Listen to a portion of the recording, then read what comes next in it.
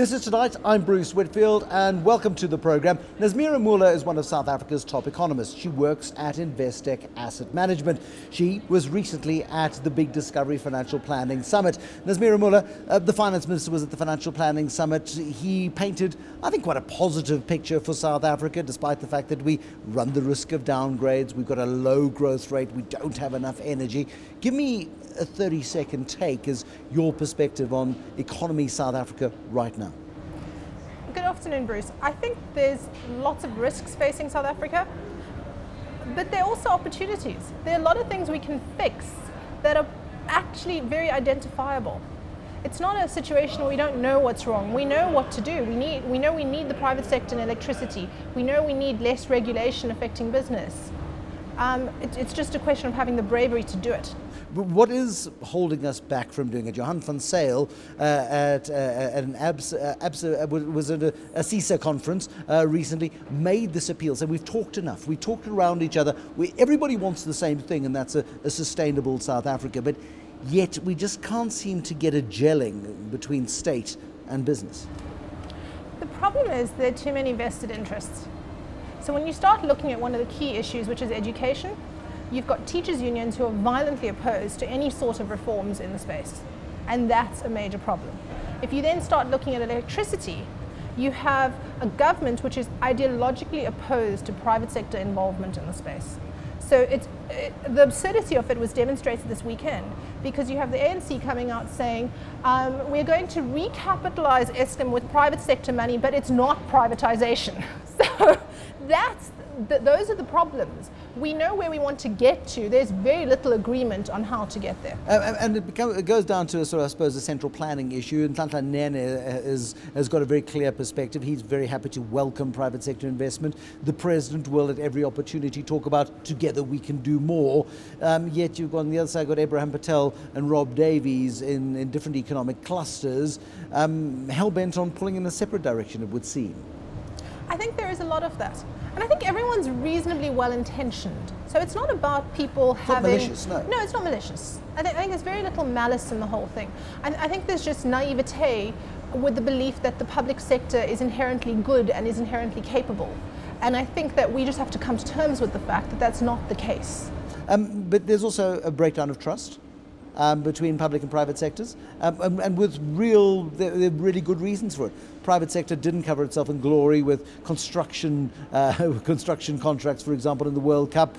Public sector seems, hell-bent on avoiding, certainly the listed public sector, the listed private sector. There doesn't seem to be the sort of trust required to get a decent conversation going. How do we break those barriers? I've been thinking about that for a while, and I really struggle to come up with a reasonable answer. You've seen people move out of government into the private sector. I think once we start seeing people move from the private sector into government, it might help that circle a little bit. I don't know, have we got that long? Because that's in cricketing terms, a 5-day game versus the 2020 format. When we kind of need a 2020 format solution, don't we? We do, but unfortunately, until we solve that problem, I don't see how we actually solve all of our other problems. Perversely, the electricity crisis could be the catalyst for that. Considering that we are running out of energy and we need solutions, could the private sector step in and be shown to do good?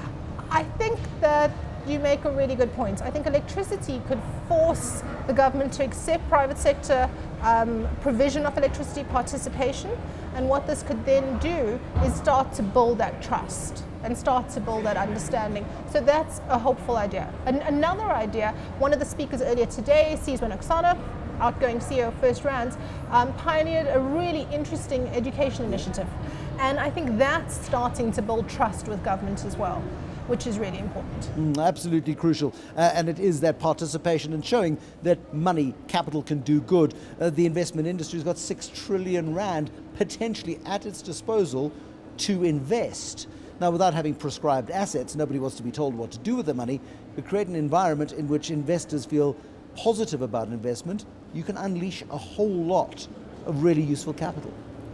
Definitely. So one of the most exciting areas to invest in Europe over the last 5 years has been infrastructure investments.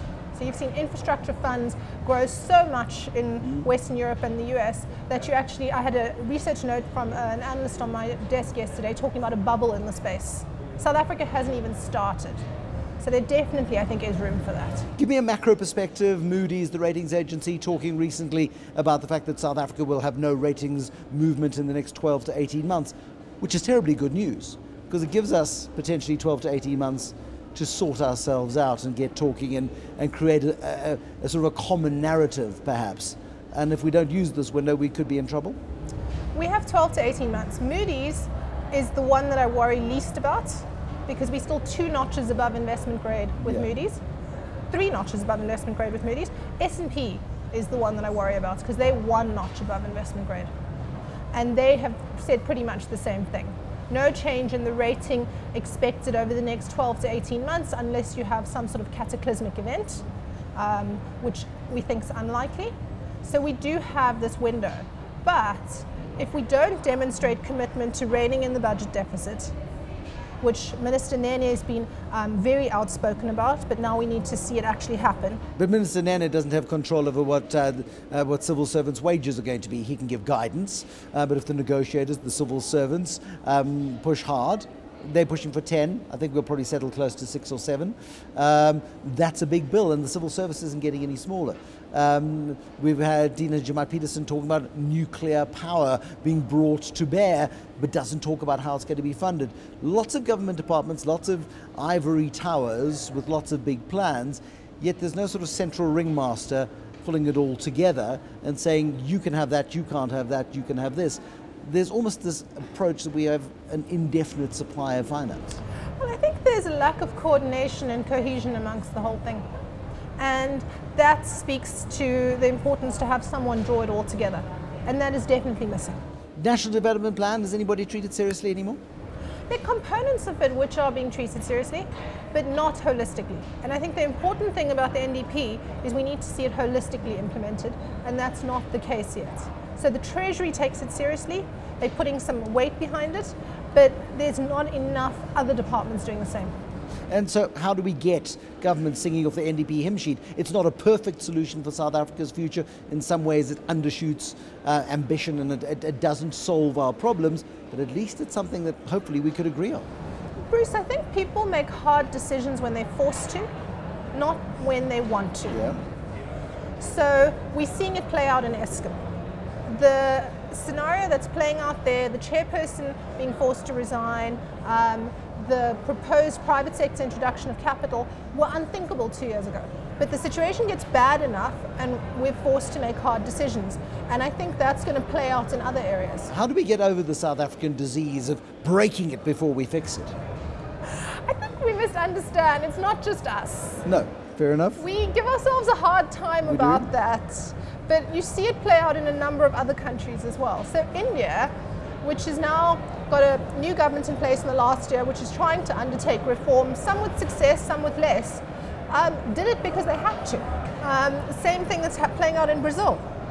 Huge erosion in growth, huge increase in inflation, and now they're taking hard decisions. But what is interesting about India was the electorate chose to change. And that's an interesting next 10-year scenario in South Africa, perhaps, as to how the electorate buys the messaging from the ANC. Let's put the ANC at the center, let's put the EFF on the left, and let's put the Democratic Alliance on the right. The politics of South Africa are going to play out some interesting scenarios. I know politics isn't your thing, but politics is at the heart of our economy. I think the politics is becoming really quite important. And I think that the competition you're starting to see, particularly in certain cities, is already having an impact. So this morning, front page news. Danny Jordan is going to become mayor of Port Elizabeth, yes. And that happened because suddenly there's competition in the space.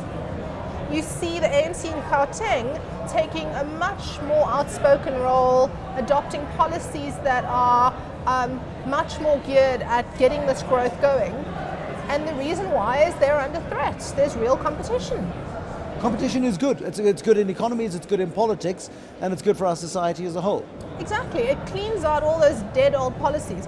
Look, there's a middle ground as well. I mean, America's at the absurd point on the other side, where there's so much competition and there's so much sclerosis, so we don't want to get there either. Absolutely not. Nazmeera Moola, you need to go and give a presentation to an audience of 1,500 people. I wish you the best with that one. Thank you very much for joining us. That's been Tonight with Bruce Whitfield. Nazmeera Moola is an economist at Investec Asset Management. Her perspective on what has been going on here at the conference, some of the conversations that have been happening here at the conference as well, but also a perspective on South Africa. Best growth estimates for 2015, around 2%. Is that going to be the growth rate we need to pull us out of a potentially serious financial hole? No, it's not.